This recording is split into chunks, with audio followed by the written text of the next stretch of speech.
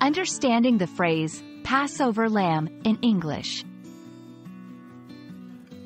Hello everyone. Today, we're going to explore a fascinating phrase in the English language, Passover Lamb. This phrase has historical and cultural significance, and understanding its meaning can enrich your English learning journey. So, let's dive in.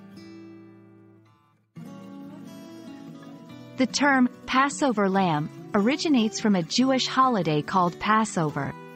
Passover is an ancient festival that commemorates the Israelites' exodus from Egypt, as described in the Hebrew Bible.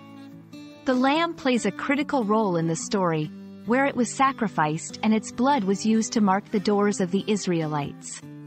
This act was a sign for their houses to be passed over during the plague of the firstborn. Thus, the Passover lamb symbolizes sacrifice and protection. In English, the phrase, Passover Lamb, has transcended its literal meaning. It's often used metaphorically to represent someone or something that is sacrificed for a greater cause or good. This usage can be found in various contexts, including literature, speeches, and everyday conversation. It conveys themes of redemption, sacrifice, and deliverance.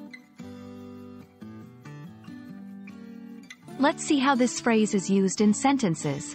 1. In the context of the novel, the main character was like a Passover lamb, sacrificing himself for his family's safety.